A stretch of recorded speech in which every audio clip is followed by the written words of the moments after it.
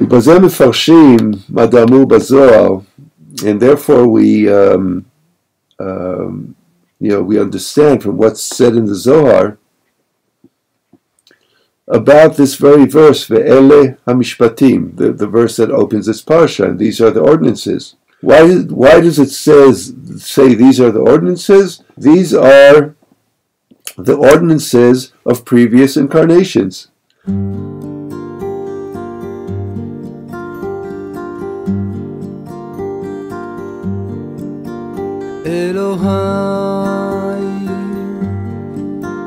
נשמה שנתת בי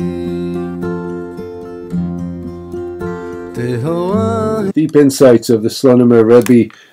If you have the book Netivot Shalom and you can follow along with us, there's the Netivot Shalom. If you can follow along with us, we are on page Kuf Samech Tet in the volume of the book of Shemot, the book of Exodus. And also to acknowledge that my partner, Rabbi Eli Sofer, wasn't able to make it today, so I'm going to be here on my own with you together, never on my own, but certainly miss Rabbi Sofer, and he will be back, God willing, next week. So here's the main question. The main question of this commentary and this dealing with Parshat Mishpatim is about deals with truth, with the seeking of truth and the sanctity of truth. And in some ways, truth defines the Jewish enterprise, the Jewish project. It's really when people ask me, what does Judaism stand for? What's sort of like the one, if you had to summarize the essence of Judaism and being Jewish in one simple word, characterizing what a Jew is called for by Torah, by culture, by tradition, and that is to seek truth. Parshat Mishpatim means laws or ordinances, and Parshat Mishpatim starts by really listing a long list of the minutia of civic law, of damages, of the sort of social contract, how people should get along with one another, and if there are, if people wrong one another, what kind of, how should those, or when there are disputes, how should those be settled? It starts with freeing a Hebrew slave and, what's involved with the details of that. It talks about capital punishment, about murder by whether intentionally or by error, and what are the consequences for that? Damages. There's the famous sentence of eye for an eye, tooth for a tooth is there, not to be taken literally. What happens if, one person's animal causes damage to another person, or there's another person's property? Let's jump right into the Slonimers and see. I think you're going to really enjoy the depth, the spiritual depth that he helps us glean from the simple and technical subject matter in this parsha. Ve'ele hamishpatim asher tasim lifnehem. And now this is the verses from. This is the very beginning of Parshat Mishpatim, and it's the verse that the Slonimer is going to comment on. And these are the ordinances or laws that you shall place before them. Hine beparshiot elu, Yitro u'mishpatim, נאמרה פרשת קבלת התורה. Now notice that in these portions of the Torah, this one Mishpatim and the one before, Yitro, Ne'emra Parashat Kabbalat Torah, there was the receiving of the Torah at Sinai is described. In Yitro, it ends with the receiving of the Ten Commandments at Mount Sinai, and the end of Parashat Mishpatim, after the whole list of the technical laws and ordinances, it goes back to when Moses went up to the top of Mount Sinai with the tablets, received the tablets from God, etc. So he's noticing here that in Yitro there was the description of the whole process of God's voice thundering out of the heaven and giving the Ten Commandments, and the people hearing it, and the people being, enlightened as it were. They all heard the voice of God, and they trembled, and they accepted. They said, "Yeah, we shall do, and we shall listen." And then it breaks with the beginning of Parashat Mishpatim. There's this whole long list of technicalities. Then it goes back to Moses going up to the mountain. So it looks like there's a narrative, then there's a hiatus, and then there's back. It picks up where Yitro left, back to the narrative of receiving Torah from Sinai. Strange. וראוי לבאר מדוע הפסיקה התורה באמצע פרשת קבלת התורה בעשרת הדיברות בעניין המשפטים אשר תשים לפניהם. And now we should understand, why did the Torah pause in the middle of the story of the receiving of the Torah and the Ten Commandments and insert this this list of mishpatim, of laws that God is going to place before them. V'hinei ita b'midrash, and we find that it's brought in the Midrash, which is classical commentary, Shmot Rabbah, on this book of Exodus, ala pasuk, and that Midrash asks the same question and presents to us a verse from Psalms, Tehillim Kuf Mem Zayin, Psalm 147, and the verse says, Magid dvarav liYaakov, chukav u'mishpatav liYisrael. God is telling God's words to Yaakov, God's laws and ordinances, chukav u'mishpatav, the same word, mishpatim, mishpatav, liYisrael, to Israel. Magid dvarav liYaakov elu aseret hadibrot. The Midrash says that the words he tells his words to Yaakov, Midrash says, what are those words? Well, what is the psalm talking about? Those are the Ten Commandments. And why? There's the linguistic connection, and so listen to this. Magid dvarav, his words.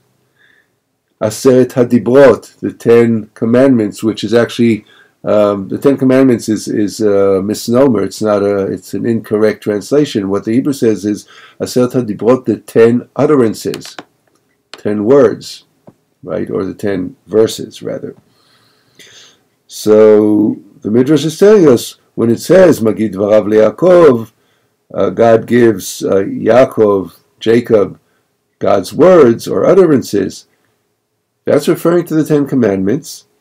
Chukav u'mishpatav liYisrael, is chok is a law, mishpat is an ordinance, you could say. So, and here it's mishpatim, right, ordinances. Chukav u'mishpatav liYisrael, elu mishpatim. These are the laws that were given in this parsha, the parsha of mishpatim, of ordinances. Umashma mizeh, and we learned from this and from other teachings by the sages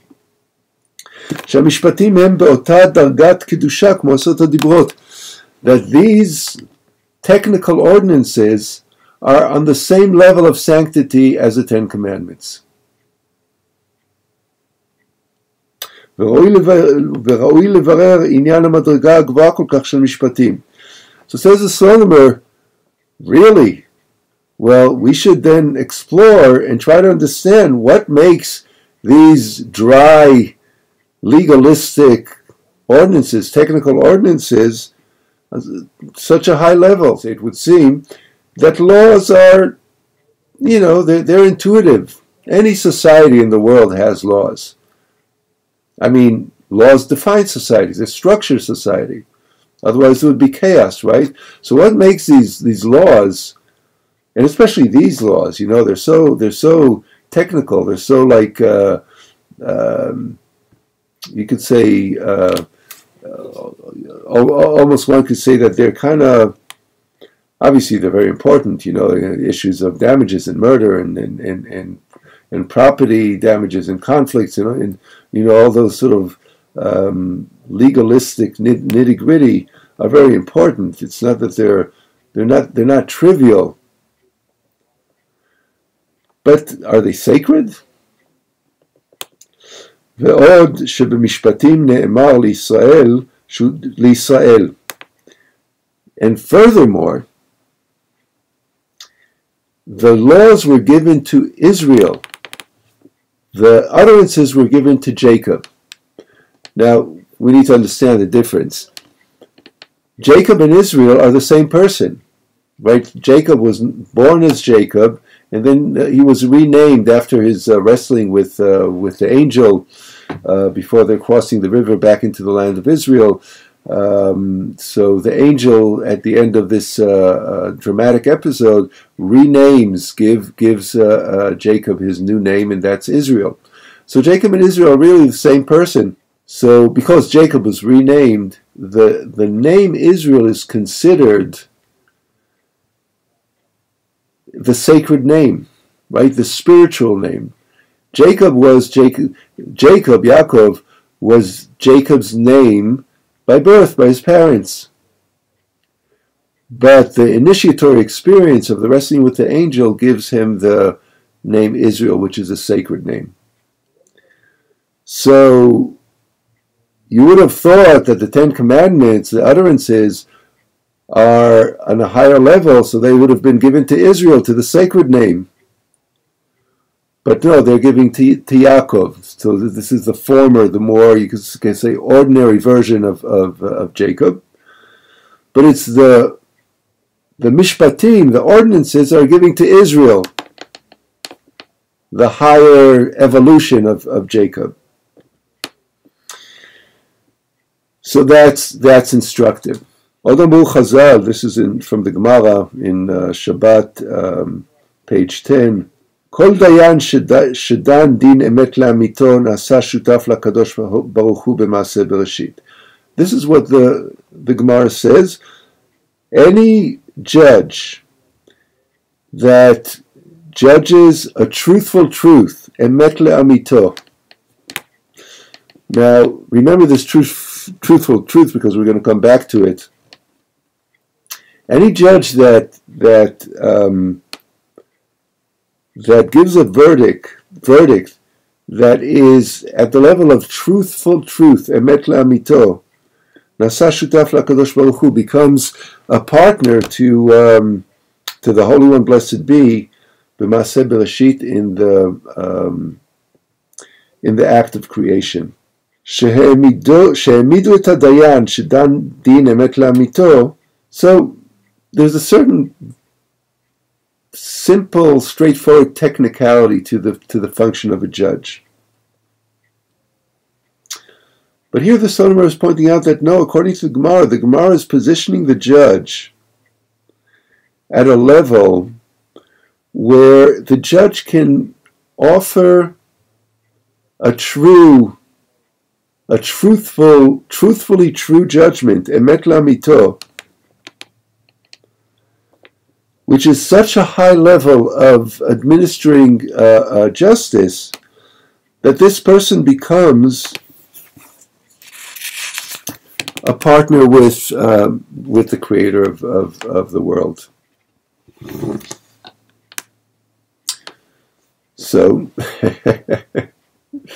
so the question is, what's going on here? What is the Torah trying to establish? Why is this sort of almost mundane, people get along truthfully in justice, right, have to do with being so elevated, like the words that the Ten Commandments, that the people heard God's own voice rumble out of the heaven, and it scared the heck out of them, right? And they knew this was sacred, and this was part of this experience, this ecstatic, otherworldly experience. But no, it's these ordinances, these simple ordinances in the parsha after, that are considered to be even higher than that, which the people hear from Moses. They don't hear it from God's word, right? Moses comes and reports it to them.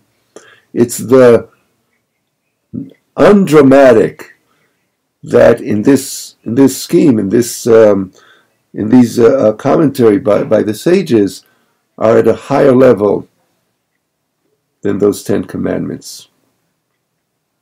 The question is why. So Slonimer brings a beautiful story here from the Baal Shem Tov, and this is going to take us into a little bit of the depth of thought and kind of cosmological understanding that underpins this question. Upirush halashon emet le'amito, and the meaning of the term truthful truth. יש לומר, על פי המובא בספרים הקדושים, המעשה ידוע מהבעל שם טוב הקדוש זיכרונו יאיר עלינו. We can understand the meaning of truthful truth from a story that's brought about the holy Baal Shem Tov, may his memory be illuminate us. שאדם אחד בא לדין לפני רב גדול ויצא חייב בדינו. So there was a person, a Jewish person, who had a business dispute with somebody else. And they took the dispute to a great rabbi, to a judge. Way back when, especially in the shtetl in Europe, so Jews did not go mostly did not go to the courts of the state or, Christian court. And it turned out that this businessman was lost the judgment.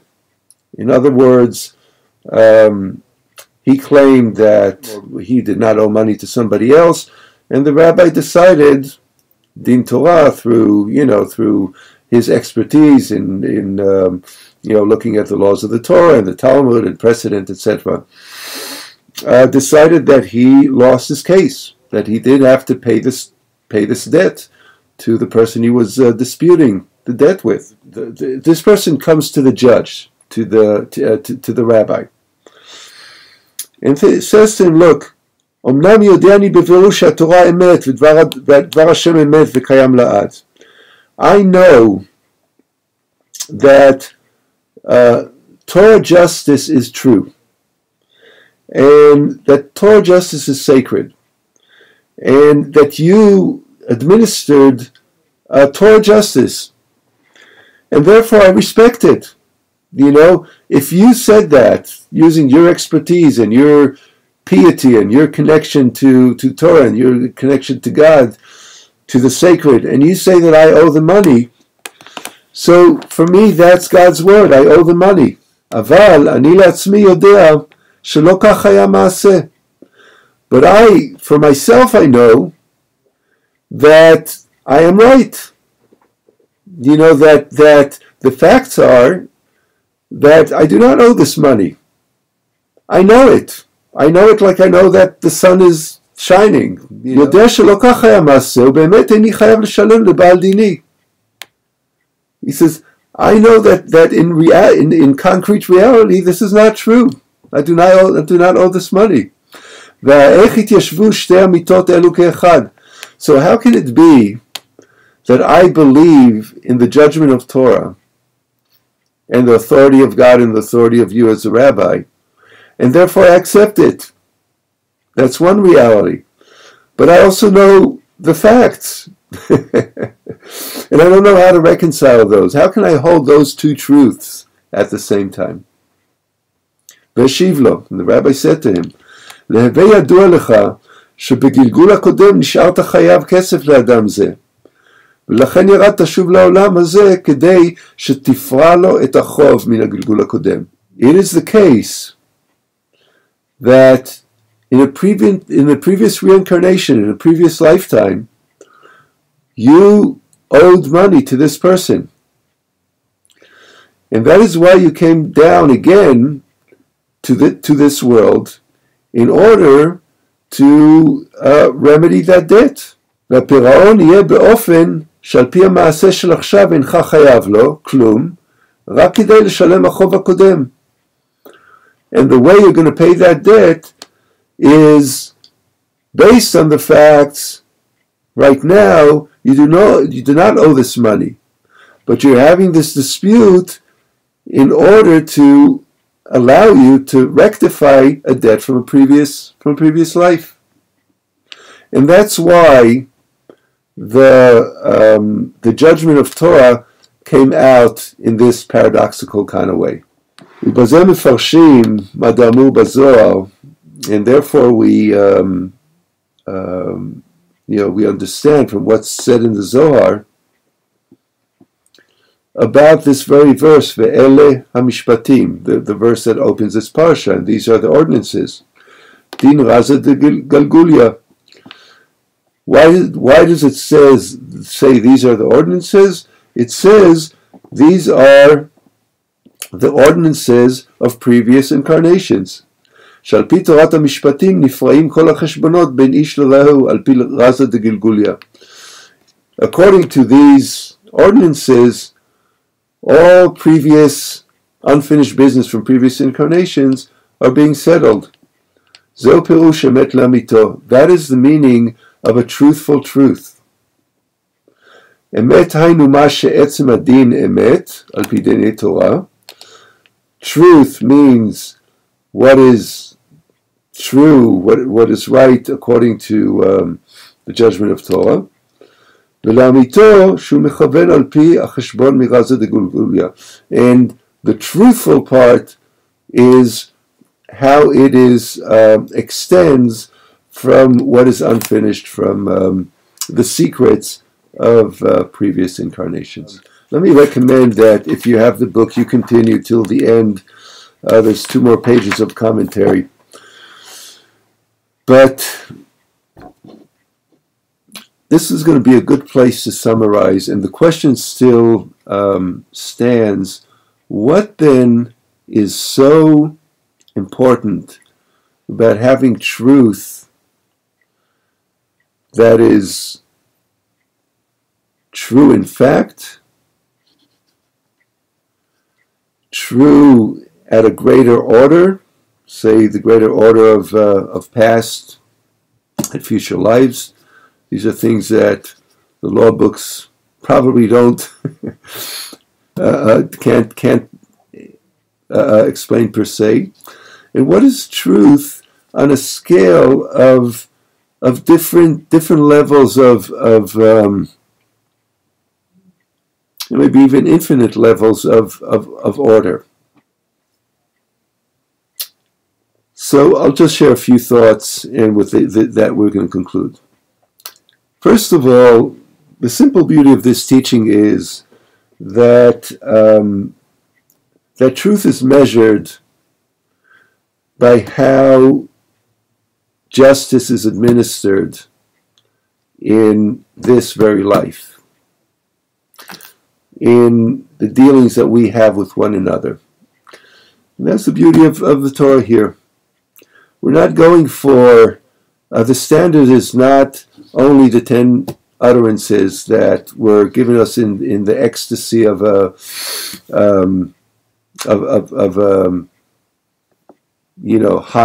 higher consciousness, divine revelation.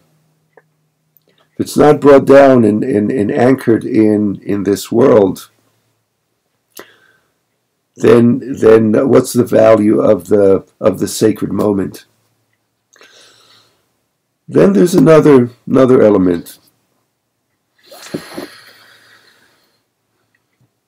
and that is the theory of relativity.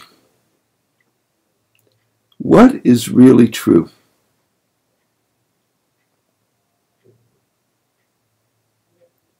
How relative is truth? How does truth, or how do facts look differently as our perspective or the order or magnitude from which we're looking at that truth changes? And how do we seek, how do we continually seek for the greater truth? How do we continually seek to see our reality, not only physical reality, but the reality of our relationships, the reality of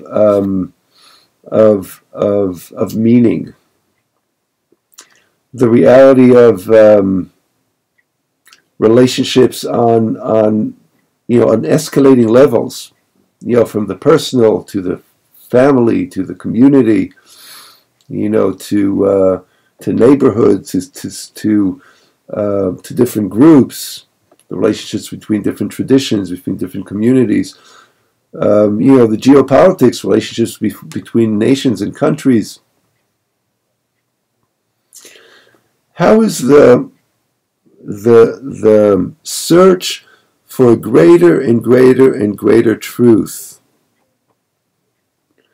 empower a life of harmony, a life of the sacred? And ultimately, the ultimate truth, or what we call the truth of Torah, or spiritual truth, is what we call God. And this is where Mishpatim, the administration of truth, which leads to the practice of seeking of truth, and always a greater truth, is our spiritual work. And as the Slonimer teaches, is what defines us as Jewish practitioners. May we so be blessed. Thank you so much for spending this time studying Torah on this Wednesday morning. Let's go out and meet the challenge honorably of seeking truth and administering justice. Shalom for now.